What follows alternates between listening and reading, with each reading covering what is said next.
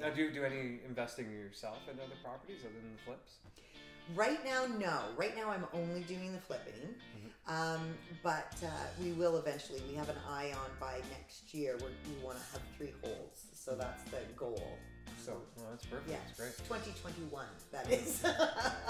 You will be a landlord. Yeah, but I will have someone manage it. So, that's perfect.